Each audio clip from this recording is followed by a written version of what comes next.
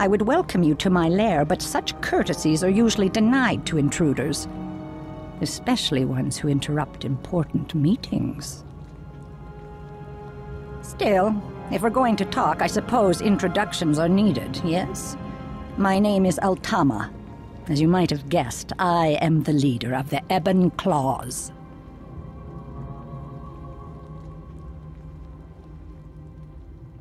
You're lucky my chief advisor is a sorceress with a talent for divination.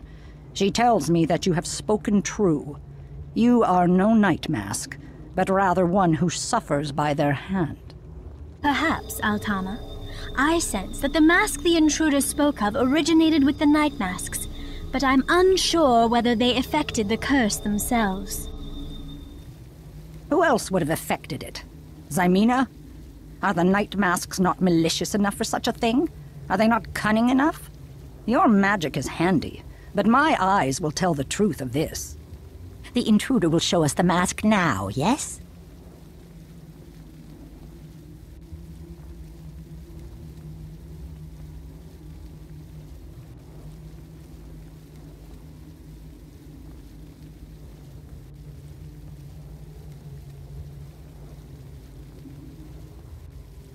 Yes, yes. The Night Masks leave masks such as this on the bodies of their prey in order to mark their kills. You're a different sort of prey, but I doubt your fate will be any happier. Not without the help of the Ebon Claws.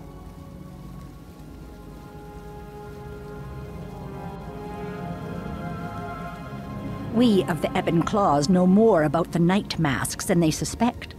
We could help you with that cursed mask of yours in exchange for certain services. I could always sick my minions on you and put the ebon blood in your veins. But I have enough were-rats under my control. For now.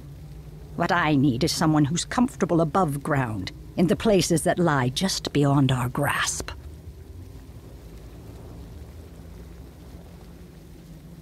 Your decision pleases me. Do as I ask, and I will see that your problem is solved. Yes, yes.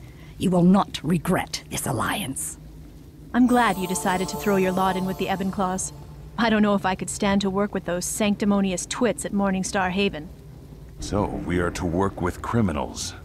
I can't say I'm pleased, but perhaps the low path is sometimes the best way. To start off, I have a job suited to one who is not of our kind, as it involves hunting one who knows the ebon blood when he smells it.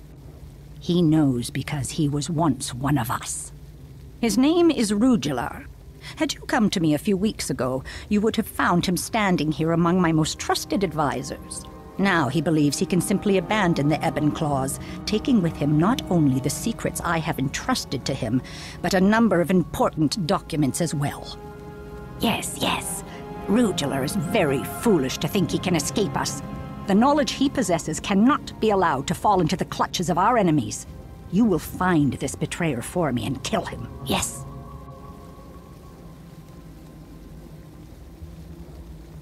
We have been searching for Rugilar for many nights, but his nest is not easily found.